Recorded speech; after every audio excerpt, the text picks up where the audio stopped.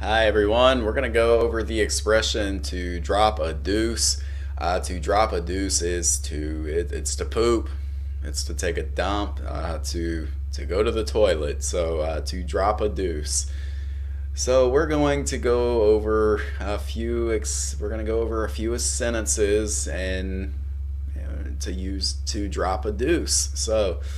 Um, if we're discussing necessity, then we're going to say I need to. So if it's an immediate necessity, we're going to say I need to drop a deuce. I need to drop a deuce. Now, if you want to add some emphasis or a description to this, you can say I need to drop a doozy of a deuce, which means that's probably going to be that's going to be a very big experience. So I need to drop a doozy of a deuce. Now, if it's like a duty or an obligation, then you can say I should drop a deuce. This could be, you're going on a long trip somewhere, and you're not going to have a chance to use the bathroom for a while. So it's kind of a duty or obligation at this point to drop a deuce. So I should drop a deuce.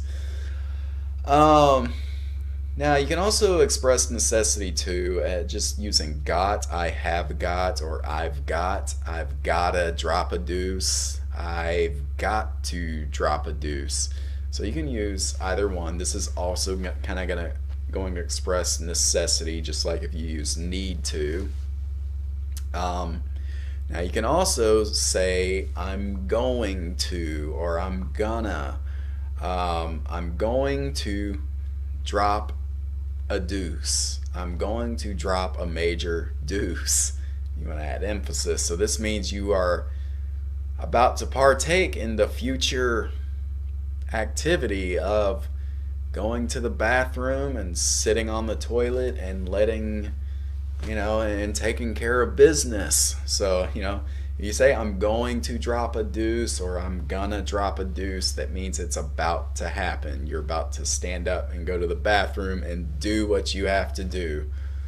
Now, sometimes there are people that like to reflect on what they did in the bathroom. Some people like to talk about it. So in that case, you can use this in the past tense. So it would be dropped a deuce. So the drop's gonna have a T sound. Dropped. So I dropped a deuce. I dropped a deuce. And if you want to add emphasis or description to that statement, you can say I dropped a massive deuce. That means it happened in the past, and if you're using massive to describe it, then it means it was probably really big. It's probably very big. So yeah, that's but yeah, that's how you would use it in the past tense. So there are other variations in which you can use this, and you can definitely practice using drop a deuce in conversation if you wish to let people know that you have to go drop a deuce. So, to drop a deuce, it is to go to the bathroom, to poop. So, that's going to conclude this lesson, and thank you very much for following along.